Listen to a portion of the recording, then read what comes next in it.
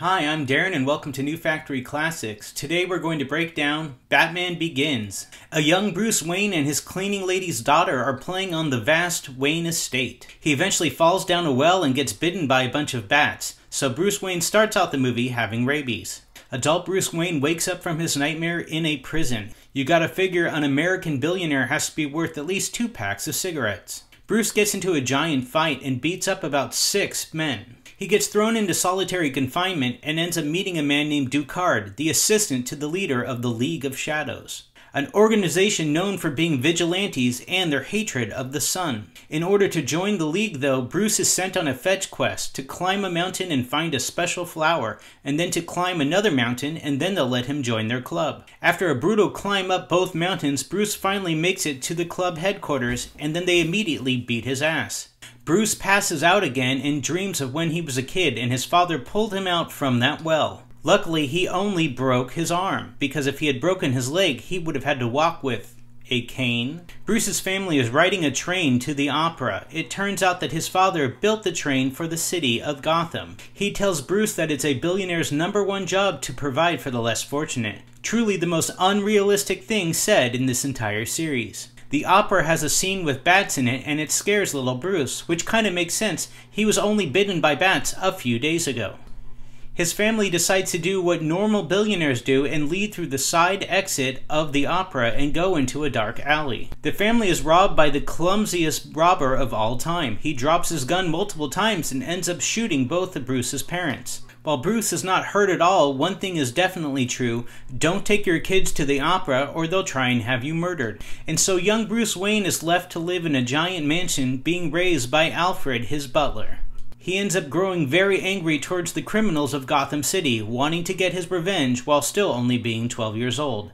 I'm sure this will not affect how he is as an adult. Just kidding, he's going to join the League of Shadows, somehow a group of guys that gets less tail than League of Legends players. There's a montage of Ducard training adult Bruce in the ways of being a ninja. And of course throughout he's constantly kicking Bruce's ass. Why are you doing this, Bruce? You could be a billionaire playboy in Gotham. Flashback to when Bruce returned home from college and seeing Rachel for the first time since they were kids. He's angry at Rachel because she's an assistant DA and her boss is about to let the guy that murdered his parents out of jail. That man, though, has information on Falcone, a local criminal drug lord.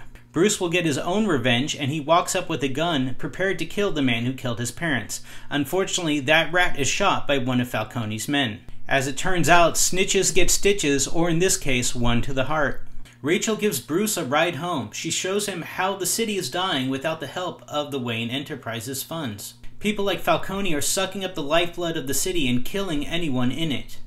Bruce says Falcone did him a favor, as he had a gun with him and was planning on killing the man also. She gets angry at him for having revenge on his mind and actually considering killing someone. She throws him out of her car. Oh, I'm sorry, Rachel. We don't all still have our parents, and also we can't all live up to the standards of our maid's daughter. Bruce walks into Falcone's bar and ends up confronting the criminal overlord. He ends up being called a rich billionaire crybaby and gets the crap beat out of him. It turns out Bruce is going to need more than $1 billion and just going to college in order to help him stop these criminals. So he decides to become homeless and ends up fleeing Gotham, traveling the world as a homeless criminal, just as his parents would have hoped for. Now it's time for Bruce's final test to become a ninja in the League of Shadows. They grind up that blue flower that he brought to their criminal hideout and it ends up making him hallucinate and see all of his worst fears. Then he must find Ducard, who is hiding within a bunch of ninjas. Most criminal organizations find recruits based upon hide-and-seek rules. For his next test, Bruce must execute a local criminal who stole and killed his neighbor. Bruce refuses to kill the criminal because he doesn't want to kill at all.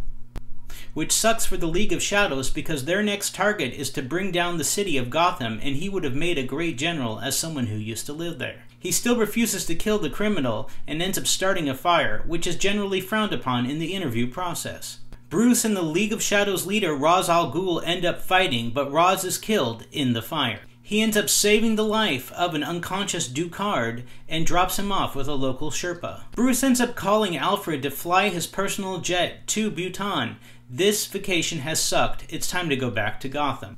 Well, Rachel has been busy fighting her own battles while Bruce was off gallivanting around the world. It seems that the DA's office has been losing a lot of cases lately. Dr. Crane of Arkham Asylum keeps saying that every single one of the people that they're trying to prosecute is crazy.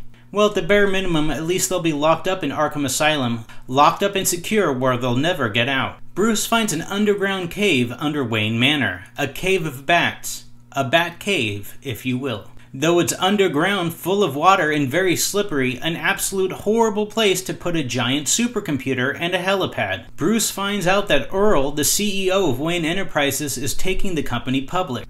But he can't be that mad. He ran away from his business like 7 years ago and hasn't been heard of by anyone. Bruce goes to work for Lucius Fox, the head of R&D for Wayne Enterprises. It turns out Lucius worked with Bruce's father and designed the train system, the electrical system, and the water system for all of Gotham. It's best to line everything up, that way it's easy to work on, and easy for a terrorist to attack it should anything go wrong. Fox gives Bruce some battle armor, a utility belt, and a few other things for, let's call it spelunking.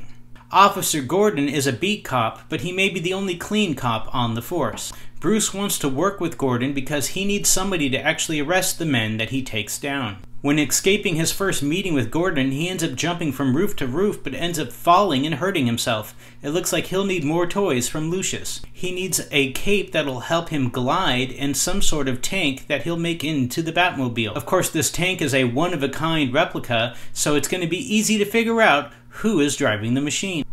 Bruce goes to the docks. It turns out that drugs are being funneled into Gotham there. There's the normal set of drugs and a super secret second set of drugs that are going to the Narrows. It's time for Bruce to put an end to all the drug dealing in Gotham. If people want drugs, they should get it legally from Wayne Enterprises. The Batman takes out about 12 of Falcone's men and even gets the mob boss himself as a bonus. He also saves Rachel from a hit. It turns out that Falcone put a hit on her that night, but he wasn't able to kill her because the Batman was able to stop the two murderers. Batman asks Rachel to prosecute the criminals that he is catching. She can finally work with someone that's actually going to help her bring down the criminal organization. It looks like Bruce's first night as the Batman was incredibly successful. Yet Rachel is still not coming home with you, Bruce. She doesn't like you that way. All the money and being a hero in the world can't win her away from this guy.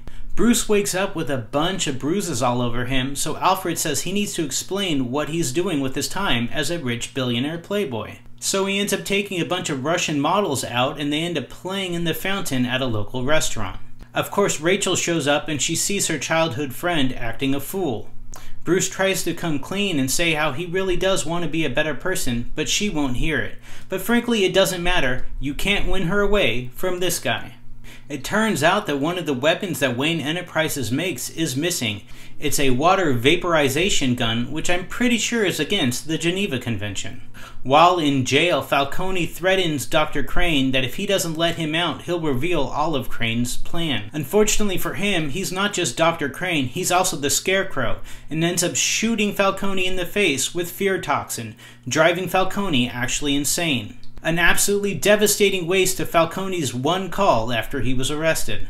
After kindly asking Gordon's assistant where the second set of drugs are going to, he finds out that they're going to the Narrows, the poorest area of Gotham.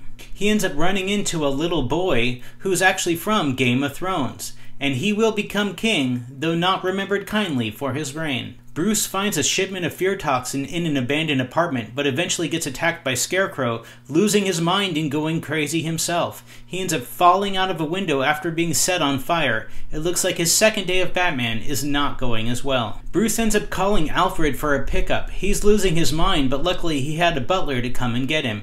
As long as everyone has a personal butler, the Fear Toxin shouldn't be that bad. Bruce wakes up 2 days later. Luckily, Alfred called Lucius and had him make an antidote for the Fear Toxin. Bruce asked Lucius to make a lot more because they're about to need it. For now, though, Bruce has to follow Rachel. She's on her way to the Narrows to argue with Dr. Crane because he keeps arresting and convicting everyone as they are criminally insane. and I couldn't think of a better place for her to go alone. Arkham Asylum, where every single person she's attempted to convict is waiting for her, a whole bunch of criminals and murderers that all want her dead. Dr. Crane takes Rachel on a walk through Arkham and ends up showing her his master plan. He's pouring all those secret drugs into the water supply for the Narrows and Greater Gotham. He ends up spraying Rachel with a lethal dose of Fear Toxin. Why did he not shoot Batman the night before with a lethal dose of Fear Toxin? Rachel is fading out quickly. If she doesn't get an antidote soon, she will die. And you know what they say about her? She doesn't want to wait for her life to be over. Batman swoops in and fights a bunch of the goons that were working for Crane, and eventually sprays Crane in his own face with a bunch of the Fear Toxin. Before he loses his mind completely, Batman asks Crane who exactly he's working for, and he lets Batman know that it's Ra's al Ghul, which is really inconvenient because Batman was pretty sure that Ra's al Ghul died 3 months ago. Batman needs to save Rachel, but unfortunately Arkham Asylum is being descended upon by every cop in Gotham, so he does the smartest thing and sets off sonar calling all the bats in the city of Gotham to attack the cops. Now every cop in Gotham will have rabies. Batman is fleeing from the cops in his tank, but unfortunately he can't get away from them, so he starts destroying buildings, jumping from building to building on his tank, destroying everything in his way, even destroying a bunch of cop cars. But Batman has one rule: he won't kill anyone, so those cops can rest easy knowing, even if they're paralyzed, at least he didn't murder them. Once Bruce gets Rachel back to Wayne Manor, he inoculates her and asks her to give the other shot to Gordon. Bruce can't do that himself though. He has to go inside. It's his birthday and he's throwing a party. And there he runs into Lucius and sends Lucius back to Wayne Enterprises. He needs to make as much of the antidote as possible because things are about to go nuts. He reveals that the whole water supply in Gotham has been laced with this airborne drug, and they're going to use that vaporizing gun to send it straight to the air. All of Gotham, especially the Narrows, is about to go crazy. An airborne disease driving everyone nuts? Now I've heard of everything. At his birthday party, Bruce is introduced to a man named Ra's al Ghul and his assistant Ducard. Ducard reveals that he was actually the leader of the League of Shadows the whole time. It turns out that the League is behind Crane's desire to poison all the water and send the Fear Toxin into the air. In fact, it's all made out of that blue flower that Bruce had to get back in the first part of the film. He's also still pissed that Bruce burnt down their club and left him for dead, so he ends up burning down Bruce's Wayne Manor and leaves him for dead. The League releases every criminal that was locked into Arkham Asylum, and they're released right into the Narrows. You might as well release as many criminals and murderers as you can before you release the Fear Toxin. Alfred runs inside a burning down Wayne Manor. He assists Bruce in escaping the fire. It's time for Bruce to become Batman and actually save the day, and he should probably give Alfred a raise. Ducard turns on the vaporizer and puts it on the train that runs right down the center of Gotham.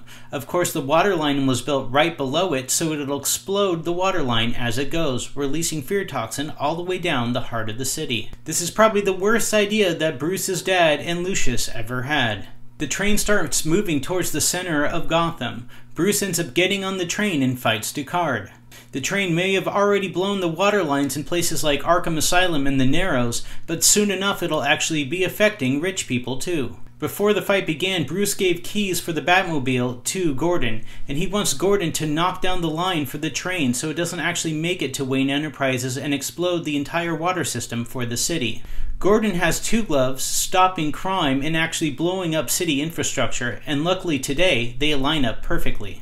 Gordon destroys the train track, and Batman pieces out, leaving Ducard to crash and die on his own. In one fell swoop, Batman was able to kill his former master and destroy his father's life's work. Rachel tells Bruce that she loves him, but the old version of him, not the new version that has to be Batman. She knows that he has to be Batman until crime has been stopped in Gotham, or at least until he stops beating up the mentally unwell. Batman is called by Lieutenant Gordon. They've done a good job and he's been promoted. But unfortunately, there's a new criminal that they have to go after. There's a new guy dressing like a clown and robbing banks and shooting people. And he leaves this calling card wherever he does crime. Who is this guy? What does he think he is? Some sort of Joker? But for now though, Gotham has a new savior, a new hero. But this is just how Batman begins. And now I have seen it so you don't have to. Please like, subscribe, and share. Thank you.